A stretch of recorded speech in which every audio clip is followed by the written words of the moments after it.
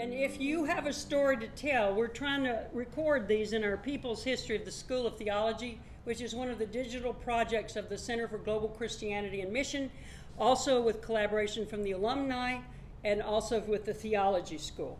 So now I'm going to do a march through some of our alums, each of which is the tip of an iceberg, if you think of network theory. So here we've got Bishop William Oldham. He was an Anglo-Indian, first bishop of the Methodist Episcopal Church in Southern Asia, founder of the Anglo-Chinese School in Singapore in 1886. He was also the first Methodist bishop in South America. Go figure. This guy's like on 4 different continents. That's amazing. Here's Edgar Helms in 1895, founder of Morgan Memorial Goodwill Industries. He taught missions at STH for many years. His wife taught in the Deaconess School. He worked in the immigrant North End out of Morgan Memorial Church, founding night schools, kindergartens, a music program, and so on. And of course, he began collecting cast-off goods from the wealthy and had poor people fix them up to resell. He founded the Morgan Memorial School of Applied Christianity that then also merged into the Deaconess School and then into the Theology School. Goodwill pioneered the self-help model, and today Goodwill Industries is the world's largest private sector employer of people with disabilities and disadvantaged conditions. Here's Peter Dunoff, graduate, 1893, also known as Bensa Duma, the Ascended Master of the Universal White Brotherhood, mystic, musician, Bulgarian nationalist, invented a set of dance exercises that Bulgarians do at the top of hilltops even now. He died in 1944 by being beaten up by the communists, so he's seen as a Bulgarian nationalist. Here we have Samuel Logan Bringle, who was the chief theologian of the Salvation Army. Samuel Logan Bringle was hit in the head by a brick while evangelizing as a theology student in the West End, and then he was in bed sick for a year. But he was a great holiness writer and is considered the first real theologian of the Salvation Army. Frederick Bone Fisher, head of the Layman's Missionary Movement, wrote the report on the steel strike in 1915, Bishop of Calcutta in 1920. Helen Kim graduates from the School of Religious Education in 1925 as the first Korean president of Ewha Women's University and world president of the YWCA. Here we have George Fox, one of the immortal 4 chaplains, who, with the other 3 chaplains, 1 Roman Catholic, a Protestant, and a Jewish chaplain, were on the troop ship, the Dorchester, in 1941, and was taking raw troops like draft inductees across the North Sea. They were hit by torpedoes, went down, the young men panicked. The 4 chaplains gave up their life jackets, and as the ship went down, they were seen with their arms linked, reciting the Lord, praying the Lord's Prayer together. This became a sign of hope and inspiration for ecumenism in the midst of war. So Methodists provided the largest number of military chaplains in World War II. They also provided the largest number of conscientious objectors. So here we have 3 famous pacifists who graduated from the theology school. John Swamley, who, if you read his autobiography, he apparently converted his entire floor here in the dorm here in the theology school to pacifism while he was a student here. We have Georgia Harkness, the famous theologian, and Walter Mulder. I'm taking the time to tell this story. Some of you have heard it, but see, there's a picture of Walter quieting the protesters in Marsh Chapel in the late 70s. It's those of you from 1970 to 72, you know about this. Well, apparently, you have to correct me on this. Walter told me this story. He said, you all, and I'm pointing to you guys that are from 1970, 1972, we're blowing up the curriculum here at the theology school. No. And you had Walter's back to the wall, and you're saying, why are you teaching that irrelevant stuff? We need to be going out and marching in the streets. And Walter told me this, He said, I said to them, all my life I've been a socialist and a pacifist.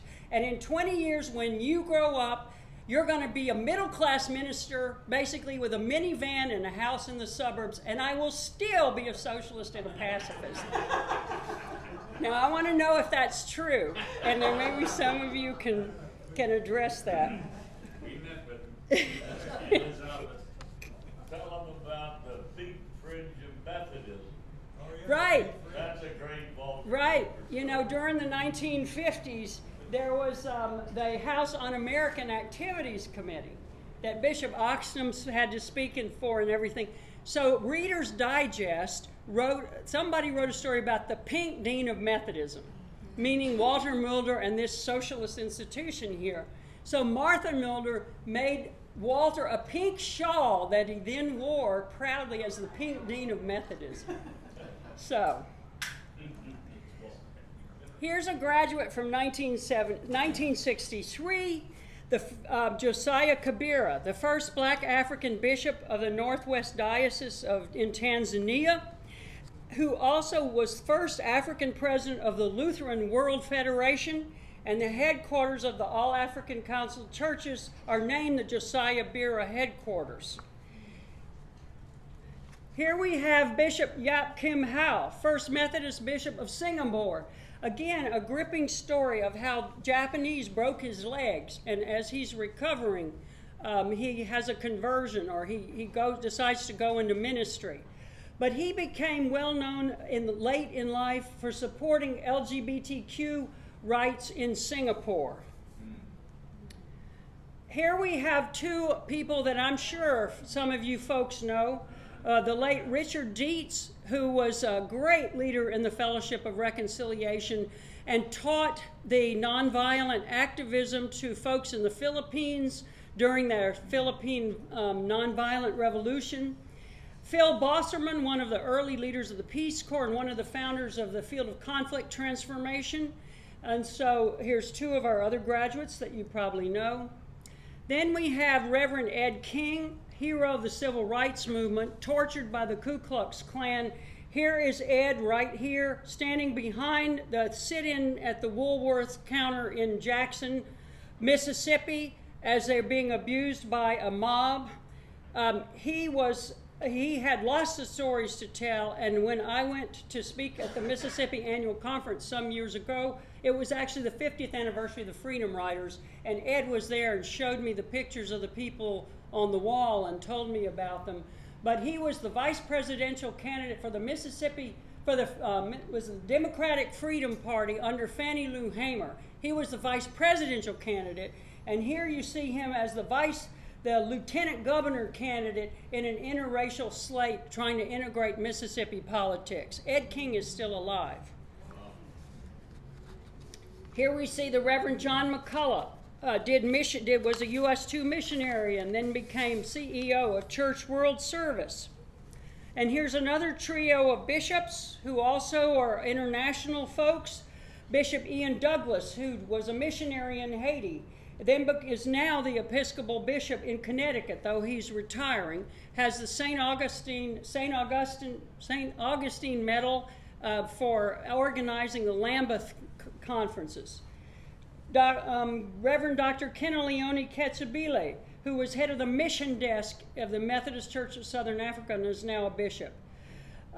Bishop Abraham Mar Pelosi, Martoma Bishop, who focused on mission and Christian education, and he's just been elected to the Central Committee of the World Council of Churches at their meeting last month.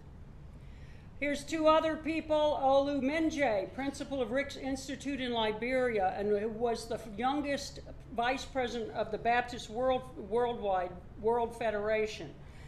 And we also see Ruth Padilla DeBorst, who was head of spiritual formation for World Vision International and is the head of Infomet, which is the network of progressive evangelical mission agencies worldwide. She's also a missionary in Costa Rica. Now we see Dr. Sungduk Ok, who's the professor of Korean Christianity in UCLA, a really groundbreaking scholar there. And Andrea Roca Suarez, who is the agent of the representative of what's Women of Faith, what was United Methodist Women for South America, and she's a woman's agency missionary in Brazil. Father Dr. Jean-Luc Onyegi is the director of the Jesuit Historical Institute in Nairobi. The last general of the Jesuits, before he passed away, wanted to decentralize the historical work of the Jesuits and not have everything be in Rome. So Jean-Luc is kind of in charge of collecting everything on Catholic history in Africa. Big job. And here we see the Reverend Dr. Casely Esamua, Secretary of the Global Christian Forum, which is one of the major ecumenical agencies. He's a former missions pastor in 2 churches, worked with Ghanaian migrant churches, and he's the head. He just recently met with the Pope and was representing the Global Christian Forum at the Assembly of the World Council of Churches. Okay, I could go on, but I'm going to stop here. And I think I'll just stop. I'm going to drink some water. So.